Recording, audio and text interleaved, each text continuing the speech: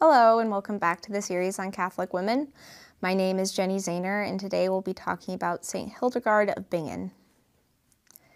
St Hildegard, also known as St Hildegard of Bingen and Sibyl of the Rhine, is a doctor of the Church. She was also a writer, a composer, a philosopher, a Christian mystic, and a German Benedictine abbess.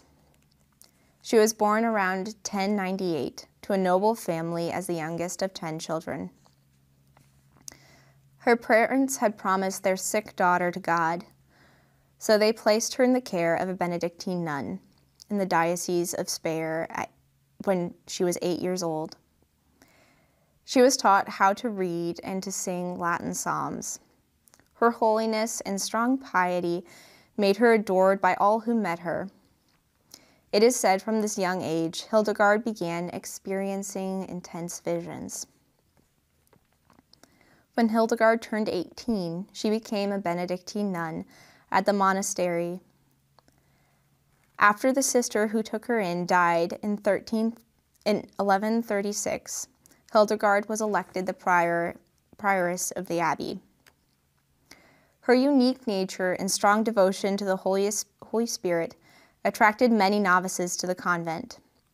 The rapid growth alarmed Hildegard.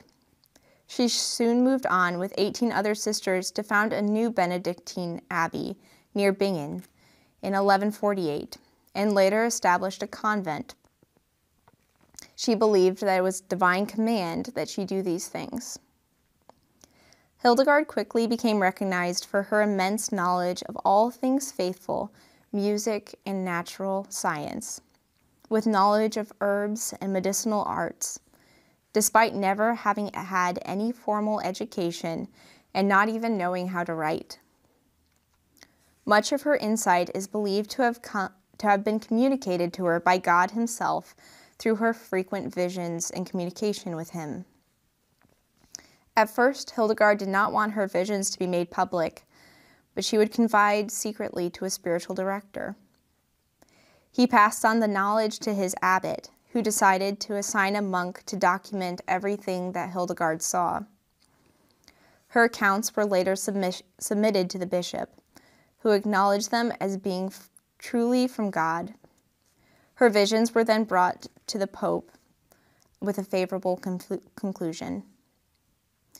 Hildegard's fame began to spread all throughout Europe. People traveled near and far to hear her speak and to seek help from her. Even those who were not common people paid Hildegard a visit. For the remainder of her life, Hildegard continued writing. Her principal work is called Scivias. 26 of her visions and their meanings are recorded. Hildegard wrote on many other subjects too. Her works included commentary on the Gospels, the Athanasian Creed, and the Rule of St. Benedict, as well as the lives of the saints, and a medical work on the well-being of the body. Hildegard also became an important person in the history of music. There are more chant compositions surviving by St. Hildegard than by any other medieval composer. The last year of St. Hildegard's life was difficult for her and for her convent. Going against the wishes of a diocesan authority, Hildegard refused to remove the body of a young man buried in the cemetery attached to her convent. The body had been previously excommunicated, but since he received his last sacraments before dying, Hildegard felt he had been reconciled to the Church. Her actions forced her convent to be placed under an interdict by the bishop and chapter of Mainz. Months would pass before the interdict was lifted, and Hildegard died on September 17, 1179, before the interdict was lifted. She was buried in the church. When the convent was destroyed in 1632, her relics were moved to Cologne. After her death, she became even more venerated than she was in her life. According to her biographer, she was always a saint, and through her intercession, many miracles have occurred. St. Hildegard became one of the first people the Roman canonization process was officially applied to. It took quite some time in the beginning stages, so she remained beatified for years.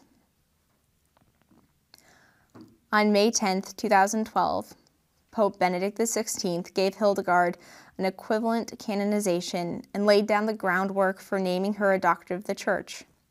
5 months later, she officially became a Doctor of the Church, making her the 4th woman and one of the 35 saints to be given the title in the Roman Catholic Church. Pope Benedict XVI called St Hildegard perennially relevant and an authentic teacher of theology and a profound scholar of both natural sciences and of music. Thank you for joining us.